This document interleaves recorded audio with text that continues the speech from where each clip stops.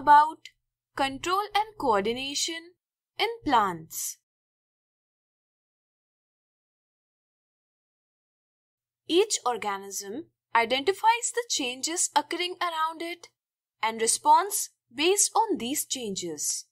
The identification of changes by the organism in the environment around it so that it can give some reaction is termed as stimulus. The reaction given to the stimulus is called the response. In order to give the response, the organism performs various movements.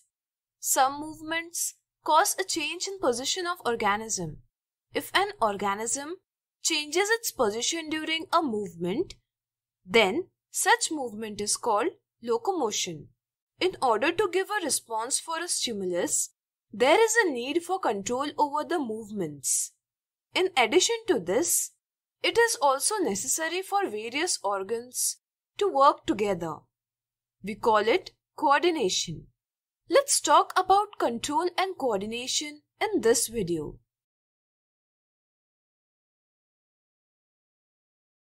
Plants can't change the place as that of animals. However, perform various movements in order to give a response.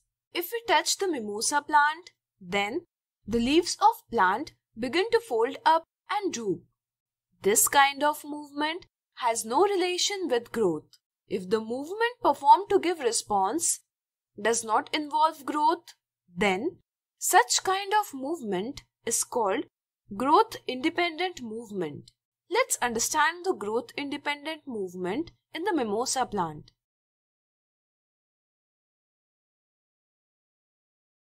The cells of the leaves of mimosa plant are filled with water.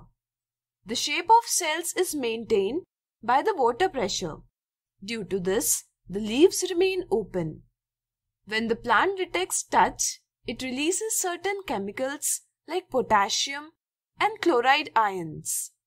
Increased ion concentration outside the cell reduces the difference between the concentration of ions within the cell and outside the cells. Water gets transported to the outside of the cell through the process of osmosis. This causes contraction of cells and so leaves get closed. Even if we touch the plant at any part, but still, the response is given by other parts as well. For this information of touch is transported to other parts of the plant by the electrochemical means. Because of this, the leaves get closed. The movement of closing the leaves in the mimosa plant is termed as seismonastic movement, which is the growing independent movement. Similar movements are blooming of lotus during the morning, catching of insect by Venus flytrap, when the insect touches the plant, etc. Movement dependent on growth. In some plants, such as grapes plants, tendrils are sensitive to touch. When a part of the tendril comes into contact with the base, then the part of the tendril in touch with the base grows slowly, while the part which is away from the tendril grows faster.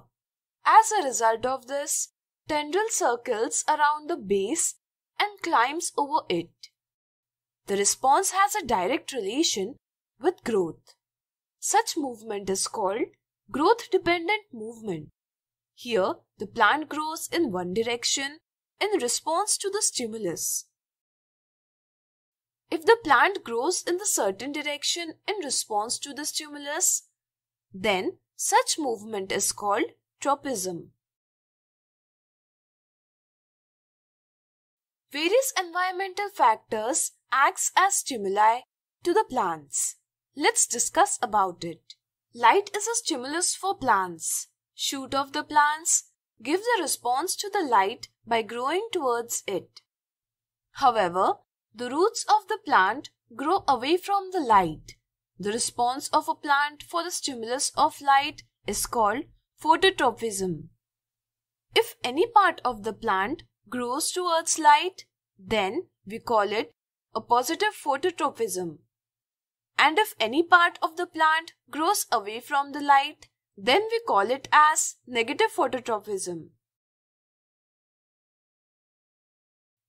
We know that roots of the plant always grow downward and shoot always grow upward. The downward movement of the roots and the upward movement of the shoot shows a response to the stimulus of gravitation. The response given to the stimulus of gravitation is called geotropism. Growth of roots downward in the soil is positive geotropism, while the growth of shoot upward and away from the soil is negative geotropism. Similarly, roots of the plant grow towards water. The response given by the plant to the stimulus of water is called hydrotropism. Plants also give a response to the stimulus of chemicals. For example, when pollen grains reaches the stigma, there is a development of a pollen tube to take pollen grain towards ovule. Such a moment is called chemotropism. We will talk about it in the upcoming videos. Plants respond to various environmental stimuli. For giving the response, stimulated cells release various hormones depending on the stimulus. For example, plant detect the stimulus of light. Because of that, shoot produces hormone auxin. Hormone is a carbonic compound that is produced in small concentration. They are used to transfer the information to various parts of the organism. The hormone produced by the plant is called phytohormone. The place of synthesis of the hormone and the action of the hormone is often different. For this, the hormone reaches the functional area through the diffusion process. Auxin causes increase in the length of cells. However, when light comes from one direction, then auxin diffuses from the tip of the plant towards the part of the plant away from the light. Due to this, the concentration of auxin increases in that part. Therefore, there is a greater increase in the length of cells in that part, which causes the plant to turn towards the light. In the same way, the hormone gibberellin causes growth of the shoot of the plant. Hormone cytokinin stimulate the division of the cells. Therefore, the concentration of cytokinin is higher in plant parts like fruits and seeds. Auxin, gibberellins, and cytokinin help the plant to grow.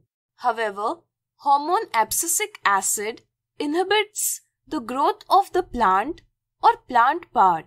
For example, abscisic acid causes the leaves to turn yellow from green, that results in the wilting of the leaves. Hormone ethylene, which is a gaseous hormone, causes the ripening of the fruits. In the same way, various plant hormones helps the plant to grow, develop, and to control and coordinate various environmental stimuli. So today we have learned control and coordination in plants.